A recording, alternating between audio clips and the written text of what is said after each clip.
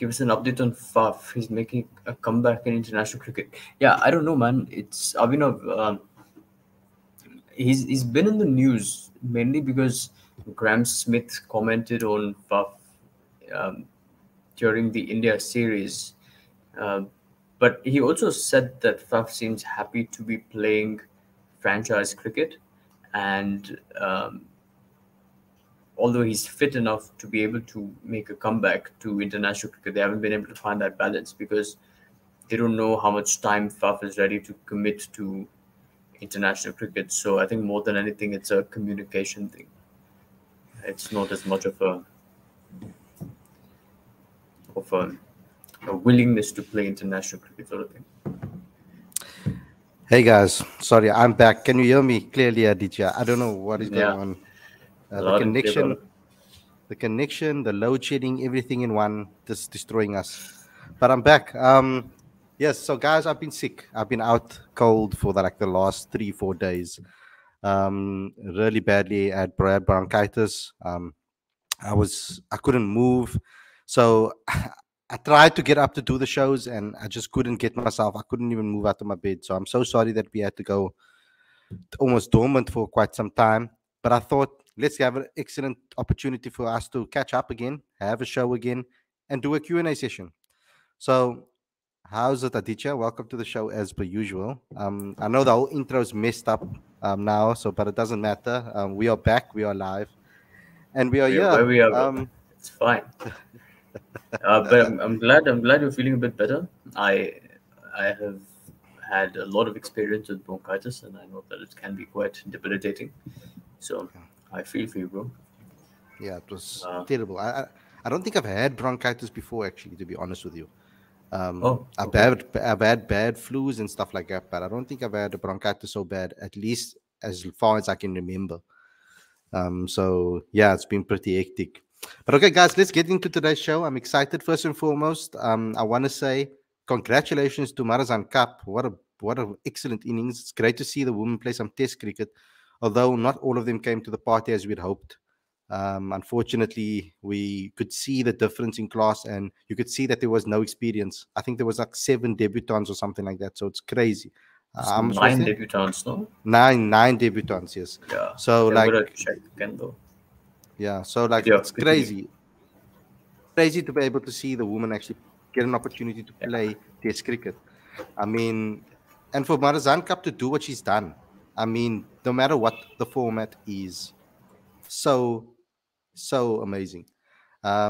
So like from that perspective, I think it's nice to see. It's unfortunate that we're not going to get maybe another opportunity maybe for these girls to maybe right the wrongs that they had for the previous if they don't do well in this game. So at least that's something that we're hoping that will change. Um, in the future that we'll play more. I know they will build out for 284, sorry. So yeah, but it's all because Marazan Cup with some beautiful offside shots, amazing drives. It was a fantastic performance from her. She really showed what a class cricketer she is. No matter what the format is, she steps up for South Africa. So I think that's very special, and that's something that we need to hold on. What was your thoughts on some of the game that you got to watch? You could see that England's done it before. Yeah, I mean, you have nine debutants in one game, and that's going to show, and that also includes a captain. So there's 284 is still a very good score, and Marizon Cap, what a legend, what an absolute legend, to be able to put on a show like that because Yeah. you're playing against more experience, even collectively, right? Like, I think collective experience matters. You can have one or two debutants in a game or in a series, and you have the rest of that squad to sort of carry those guys. But to have nine debutants, that's basically the entire team. To have nine debutants playing, they're trying to find their feet, and it's fair. I mean, can't blame any of them. Yeah. So yes, well done to Marazan Cup. I have to get that out of the way first and foremost because that is a great way to start the show. And actually, like breaking the silence was not only a metaphor or a statement for me myself breaking the silence after a while back. It's also breaking the silence from seeing South Africa play Test cricket again in the women's department. So it was really good to see that as well. But let's get into the questions. We've had a couple on Instagram. Let's start over there. I think I'll start with: do you think Boucher and his team are watching what England has done to New Zealand? And that's from Araj. I don't know how to pronounce this. Abdurrahman, I think it is, because yeah, Abdurrahman. So, what's your thoughts on that, um, Aditya? Because I mean, we know that, but I personally, when I look at our Proteas team, I think that Boucher is more settled in the Proteas department with the Test arena. I think he understands what style of cricket he wants to play. He's already spoke. He's been quite stern with certain things. Whereas in the other formats, he's a little bit more about, we're testing here, we're trying new things, we're learning new shots, all of these other things. But in Test cricket, he seems quite certain and quite stern on the style of cricket that he Yeah. wants to play. So what's your thoughts on that? Because I mean, New Zealand has really set the blueprint, I think, for many small nations from a size perspective, and not a small nation because they are quite a colossal team when it comes to heart and it comes to performance and technique and mentality and all of those things.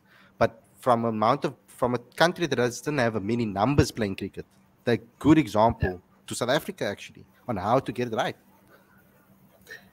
They're the epitome of how you utilize your resources, and I think every country can learn from that because they only have 116 professional cricketers in the country. Yeah, so to build 11 world-class players and make them competitive in all conditions, credit to them. England, brilliant performance.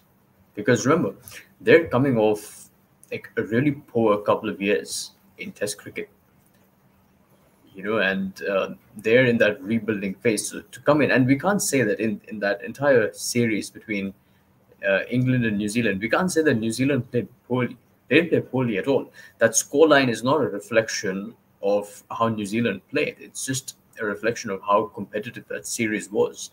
And credit to England. They were brilliant, um, and clearly that series victory has Brendan McCullum's blueprint all over it. So if anything, they're going to be formidable opponents. I think 3 months ago, I would have said that South Africa has a solid chance um, of being really competitive in England.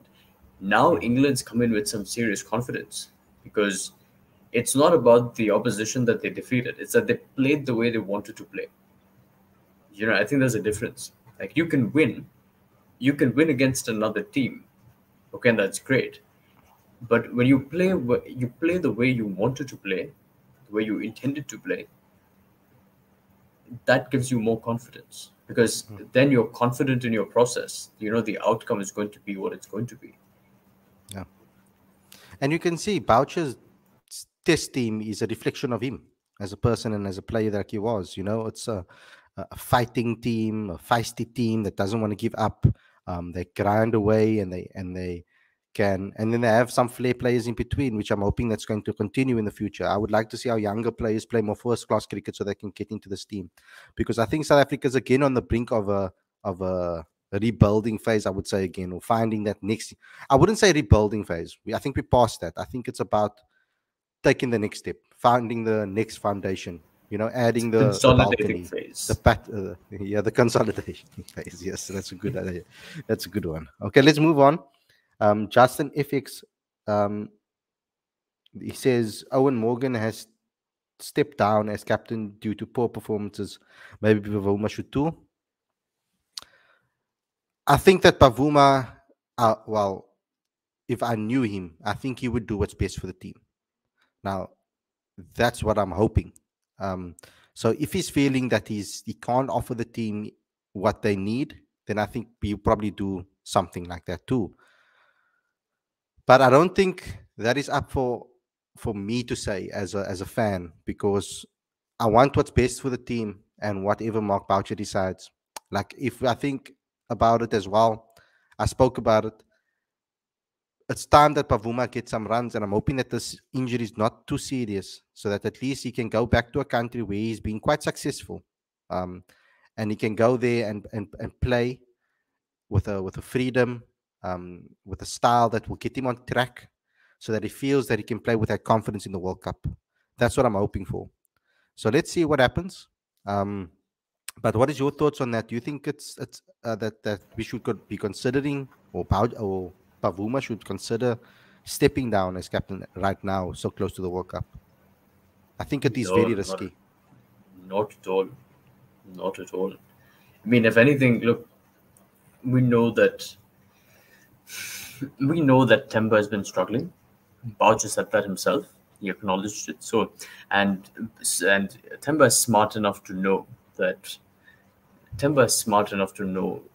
he was struggling as well, and he'll Yeah. try to figure a way to put in the performances. But I don't think Morgan and Temba can be compared. I think it's two totally Mm. different situations. And also, we have to remember that Owen Morgan has been struggling across formats, across leagues for a period of time, and he's being found out, technically and mentally, and it's possible that Morgan doesn't have the fight anymore to overcome that obstacle, because he's not the player that he once was. Um, he's just like a specialist captain in the team at the moment. Mm. So he has he's a World Cup winning captain. He's retiring as a legend, if reports are to be Yeah. believed. And Temba, look, Temba scored 100 against India not too long ago. So in the ODI format, he's doing perfectly fine. Now in the T20 format, as a captain, he's been spectacular. There's no doubt about that. Um, and there isn't a better candidate than him. Uh, but it's just that one thing, right? Like his bat is not doing the talking. That's the only thing, and he'll come out of it. Hmm. I see someone.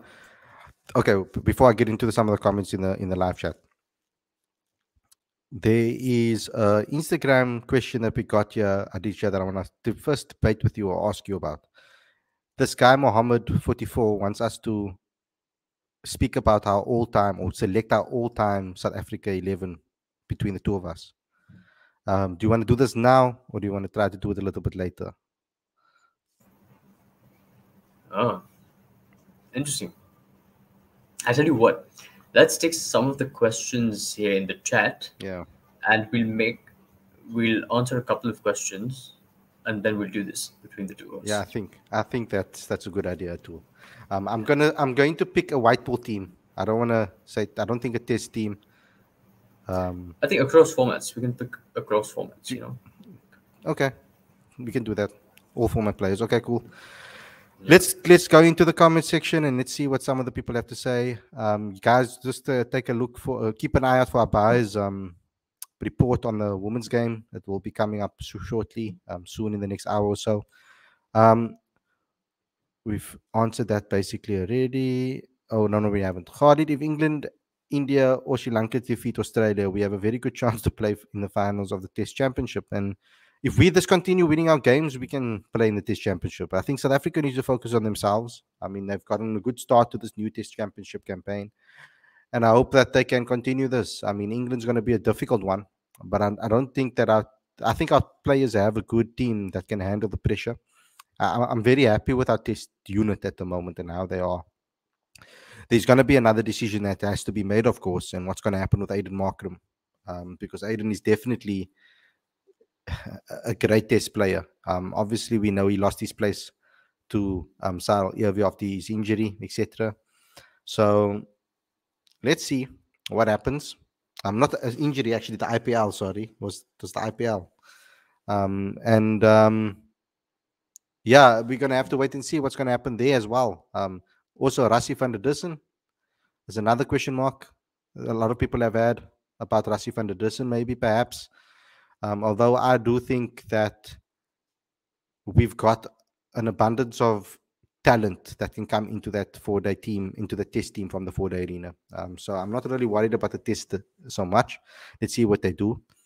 But my attitude won't be to bank on other teams to win games and then to fall in place. Mine is South Africa need to make sure that they can win, because in the Test Championship, and what I like about the setup is the two best teams play each other, and I think that is what makes it so great. What's your thoughts on that? Look, you want to be in a position where you aren't really dependent on other teams, right? So I think if South Africa just need to focus on what they're doing, because they have made some serious progress um, in Test cricket. And um, look, if England defeat India, or Sri Lanka defeat Australia, I mean, why do you want to rely on other teams anyway? You know, Mhm, so just exactly. keep doing what you're doing and you'll be fine. Mhm.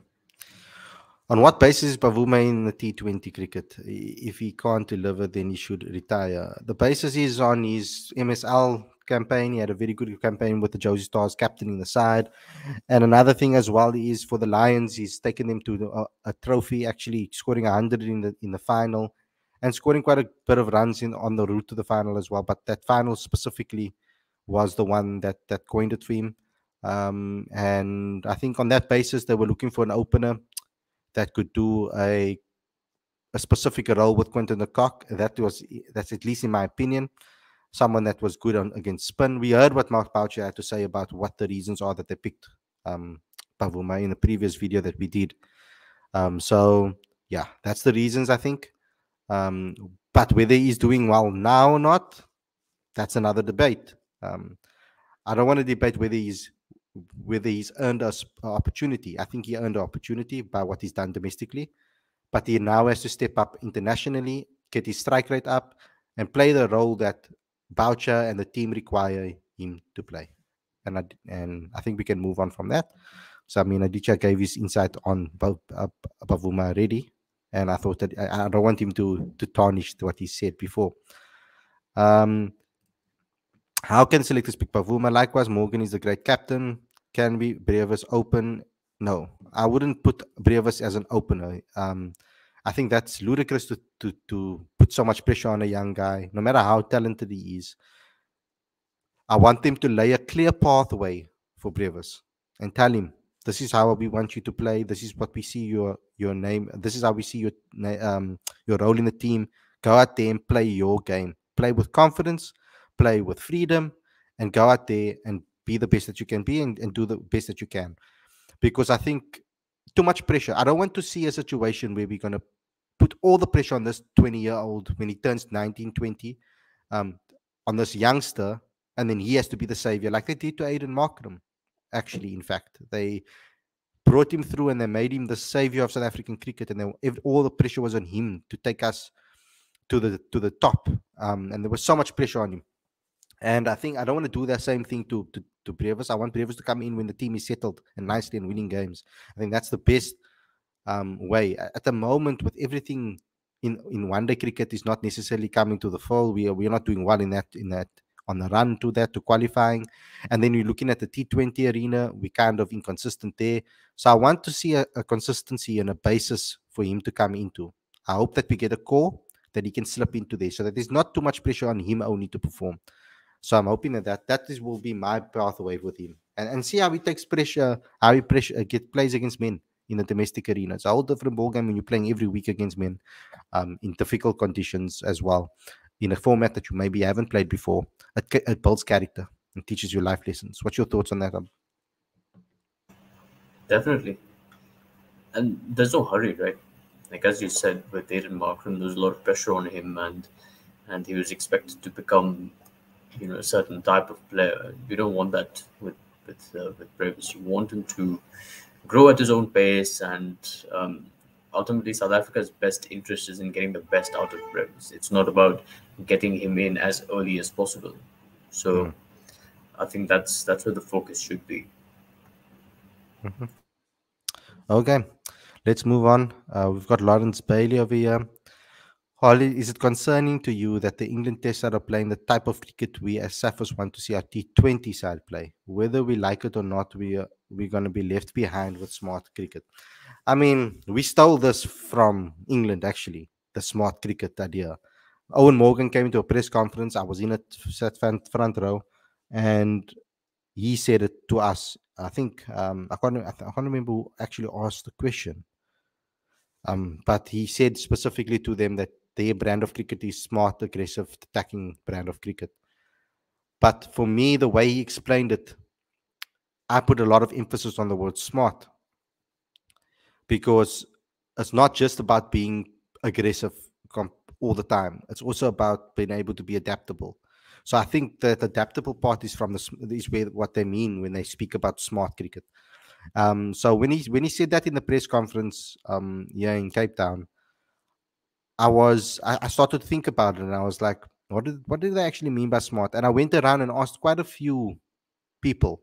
I've asked quite a few coaches. I think I've done quite a few interviews where I've asked them specifically on these interviews whether they can explain what smart cricket is. But for me, smart cricket is about reading conditions and then dominating on those conditions, knowing when to attack, knowing when to hold back, knowing when to find other ways of scoring, knowing when to not continue with a specific shot if it's working for you 5 times in a row. Maybe stop and try something different. Learning how to read the conditions correctly before a game. All of those things are important when it comes to smart cricket. But I wouldn't. It is to a degree concerning, because I want South Africa to be doing things that are, how can I say, that changes things, or what's the word I'm looking for now? I want us to be the ones that put our foot forward and show what style we can play, and and do what we can do as best as possible, and have our own way of dominating. And I want to see us dominate again. But are you also have you also been attracted to this style of cricket that they're playing? I mean, the way Marazan Cup played today is very similar in that mold. Look, you do have to play to the situation, right? And ultimately, what really matters is that you get that W against your team's name. So you have to, you do have to play to your strengths, I suppose. And South Africa should obviously do that. I don't think it would be. I think if Dean Elgar scores 100 playing his way, it's a lot better than him coming out and smacking 20 or 15 balls. That's not going to win you games of Test cricket. But having said that, now what has happened is that South Africa is just coming up against tougher opposition, because these guys are swinging. The second time in a row, they basically chased down 307 wickets to spare. That is, teams normally don't do that. It's difficult. So I think we can talk about style of cricket, but England has a certain DNA. South Africa has its own DNA. It has its own way of playing. Both their South Africa's style would not work for England. England's style would not work for South Africa. And I think that's fine. But it's just that South Africa are coming off virtually no Test cricket. England have been battle hardened in this 3 Test match series. And I think that's where the advantage is, in my view. Because then, by the time the first Test match starts, in the presses, we're going to start talking about, slow starters and, hit the ground running and all of those things. But, that is a concern. Mm-hmm. Okay, then we've got German or German Shepherd. German. What am I doing? I'm reading in different accents here. German Shepherd. Oh, that can be. Oh my god. I can see SA dropping Riza in T20 next series. Who do you think comes in? Yeah, I would say Yanaman. I really want to see if Yanaman still has what we need in this format, in the T20 format specifically, as a partner for Quinton de Kock. Maybe I've been looking at it differently or wrong, or maybe I've picked up on things that maybe others haven't. I would like to actually see it again and have another go at assessing their partnership and seeing if they can be a progressive partnership and put on the pressure if it's not the one, the other one goes. perhaps that could be an option because I do believe that he should have been in this World Cup squad anyway the last time around. He's contracted, as we revealed earlier in another show. So if they're going to drop Riza Hendricks, I think that the perfect replacement would be then to have Yanaman Malan, a little bit more of an attacking batter on the top that can probably bat deep as well and hold the innings together too. We've seen him do it in the one day format, and I think that that's the type of style he'll probably play also in the T20 format. Although I would have suggested to him because of his power and how he can smash the ball, I would have told him to take maybe a little bit of a Jason Roy approach and go for it. Now, Jason Roy, I know it's great to hear and think about it and see it on paper, but Jason Roy isn't necessarily also very consistent in doing that.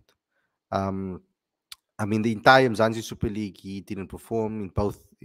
I think he was in the first one, and I don't know if he played in the first one, but in the second one, he hardly played as well.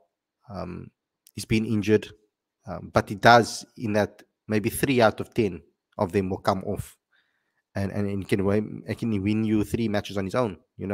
So let's see. I mean, I would like to see Yanaman in the back in the squad and where he deserves to actually be. I feel he does deserve to be at least a backup minimum, if not one of the candidates for the opening position for South Africa. Your thoughts on who should come in? Is there anyone else maybe that you see left field? No, I mean, it's only fair to have Yanaman there, right? Because we remember that when Aiden and Yanaman opened and Quinton and Denver's absence, actually did really well. So Yanaman is great. But, my worry is that there are times when, certainly in ODI cricket, that Yanaman can score big. But can he score as fast as we think he can score? Or, can he... Because, look, Yanaman takes some time to start off as well, right? He's not the sort of player who can go straight away. Mm-hmm. So, yeah, I don't know. I mean, but he's the obvious choice to me, definitely. Yeah. Irrespective. Or if you see Riza as a top 3 replacement, someone that can replace anybody in the top 3, then we could maybe go with someone like a Vian Lubber who can add a bowling option too. I think that's another good shout as well. He's been doing excellently in the white ball arena domestically. And I don't think he's had enough opportunities for South Africa to show really what he can do. He had basically one game and then he was out of the team. So 1 or 2 games, I think, and then out of the team. So let's see. Lawrence saying, Khalid, but there's a difference between smart aggressive approach England and the smart conservative approach South Africa. Well, South Africa didn't say they were going to play smart conservative cricket. They said they're going to play smart aggressive cricket. So we're just not implementing that aggressive angle of it. And we need to, if we want to play that style of cricket, I want to start seeing signs of it, And I was hoping that the last World Cup, being where it was, in the conditions that it was in the T20 arena, I thought that was the great foundation built for us to be able to take it to the next level, to go and build on that performance and then find that aggressive side. Because I thought they played quite smartly in a lot of the games. Maybe against Bangladesh when they could have actually upped the scoring rate when they were supposed to give us an extra bonus point, etc. They didn't do that. That wasn't very smart. But from other areas, I think they've been assessing conditions pretty well, I think, and we're getting there. I just want to see. I just think that this particular series against India, I think it was a little bit of a step back because they never decided to be aggressive with regards to their decision making and style of play that they wanted to play. That bothered me. Yeah, and look, I think what's disappointing is that you start off really well, you play the way you want to play for 2 games, and then that doesn't come off third game. I think that third and fourth game, you don't necessarily win; you get defeated by your opponent. And that's quite a challenge in my view because it's more of a 1 step forward, 2 steps back kind of situation then. Yeah. Do you think CSA will consider Devil maybe for ODI since he performed well for SA under 19 in the 50 over? Yeah, I mean, the 50 over level is a completely different level to international 50 over cricket. So if you guys think he's ready, then I wouldn't mind seeing opportunities given. But I think that South Africa, I don't know what their plans are in the ODI arena. Um, I don't. I hope they know that there is a World Cup around the corner that we have to qualify for, and that they start putting some serious thoughts in place of building a strong unit, because we haven't necessarily seen our best unit play together consistently enough. And that's always been my thing about all the formats besides the test arena. We don't see our best players playing in a format with a strategy and style, and then going there and saying, "Look here, we're going to do this." I think India has done it. Now the second team that they picked against South Africa, they still played with the way that they wanted to play the game if the others were available, and I want to see South Africa do that. Not like you said, Aditya, so many times on previous shows in the last 2 weeks. The fact that you don't want to see one player change the outcome so much, you know, you want to be able to see that one player, if a one player drops out, someone can come in a little bit seamlessly. It doesn't have to. It won't be 100% seamless, but at least it will be slightly tucked in. So, from your perspective, Aditya, what's your thoughts on that? I think the 50 over arena is a nice place for Devo to go and play. I think that it, I think he has enough time. He'll have enough time in the middle. I think there's a nice core or group of players that he's building there in the ODI side. Um, but I think right now, before 2023 World Cup, I don't know. I still would like to see him play some domestic cricket in PL personally. And you also have to consider who's he going to replace in that team. Like if like Dewalt is a number three batsman, if you replace Rassim and Dusan, I don't know, you tell me. I don't think so. Um, Mm. and like Rassim and Dusan, the guy's averaging what, 60, 70 in ODI cricket. There's no way you can drop him. He's South Africa's best player. And you don't want to play Dewalt at you know 5 or 6 either, because that's David Miller's position. So at the moment I don't see a spot vacant, to be honest. Mm. And John has a good point here. Devil hasn't even played a list A game in his career yet. How you're already wanting the guy to play 50 over cricket. And I do believe that those systems are in place for a reason, to give people the right pathways and the right um, support going into a national side. Fast tracking people after you've seen them just in a World Cup in an IPL tournament. It's craziness. What about all the people that were on the brink or on the brink of making the side? It's crazy. Um, let's move on. Lauren saying, to be honest, our bowling attack have more firepower than this New Zealand attack. No way we're letting England off the hook, having them 75 for 5, like New Zealand have on a couple of occasions this series. Thoughts? Aditya, you go ahead. And look, let's also give credit to England's batting. They went out there with the mindset to dominate. And if we're being fair, look, let's be completely fair. South Africa have a fantastic bowling lineup, but we know that they don't start off very well. They they perform better as they play more cricket.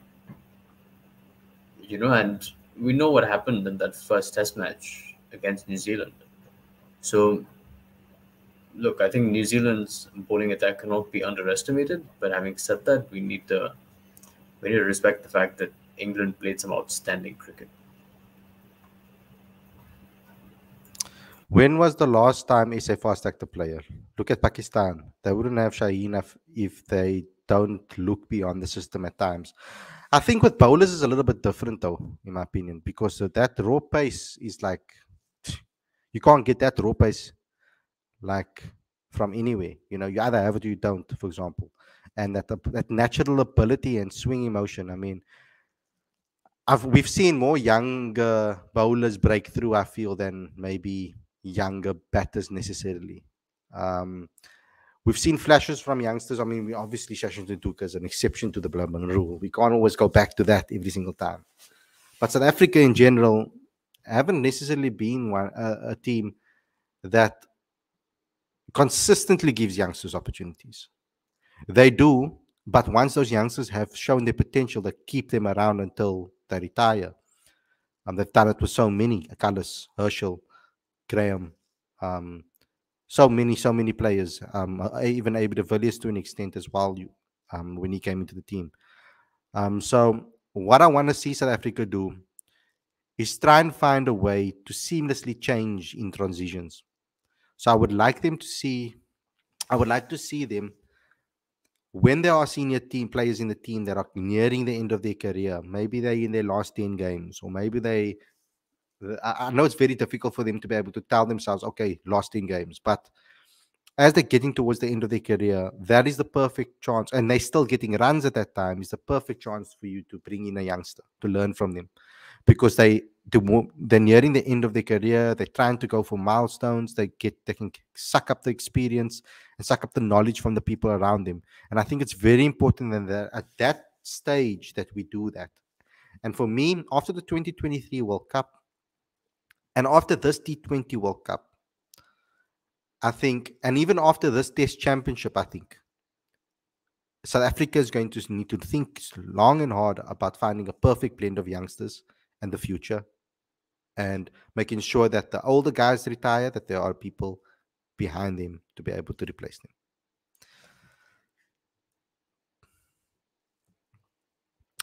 them. Look, Aditya? I wouldn't use Pakistan as an example because the great Imran Khan once said that Pakistan doesn't produce players because of its system; it produces players in spite of its system. So, so I think there's a lot of there's a lot of luck that comes with that, and there's it's not structured, is what I'm trying to say. So Shaheen Afridi being able to make it is great, but it's not because he's had some sort of structure that has allowed him to graduate from one level to the next. So it's not like Pakistan chose to sort of sidestep the system and fast track Shaheen into the national team. That's not how it works in Pakistan. I think there is a method to the madness, but it is quite a chaotic system. I just want to add to that, Aditya, because this is added to what you are saying now. How come Pakistan produce more fast bowlers consistently through their system than India? What is your thoughts on that? Look, I think historically, yes, and that's a good question. Historically, yes, and I think part of it is that it's a product of the pitches that Pakistan has produced over the years, and India has over the years. And look, I think even in India, our heroes have always been batters. In Pakistan, the heroes have always been the bowlers. In Pakistan, like young kids aspire to be Wasim Akram or Waqar Yunus or Shoaib Akhtar. In India, the average kid aspires to be Sachin Tendulkar or Virat Kohli or MS Dhoni. Or Rahul Dravid. So, sorry? Or MS Dhoni, MS. Yeah, or MS Dhoni. So I think that makes a difference. But having said that, if you look at over the last like 3 years or so, if you look at the bowlers that India has produced, I think they've been like, I mean, it's hard to argue against the merit of Mohammad Shami or Jasprit Bumrah or Umran Malik, So I think those days are gone where Pakistan is producing far more fast bowlers than India is. Like this IPL was an example of each team, of virtually 10 teams, having at least 3 fast bowlers who could bowl above 140. And I don't think that's ever happened in India before. Yeah. Rahul saying, is Riley Rousseau a comeback possible? I hope they at least speak to him. That's what I've said on many shows. They should at least speak to him. I mean, he's been doing his things in T20 cricket recently.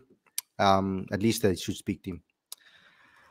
But guys, thanks a lot for tuning in. I hope you guys enjoyed this episode. Don't forget to smash the like button. I'm so happy I got through it. I am struggling a bit, guys.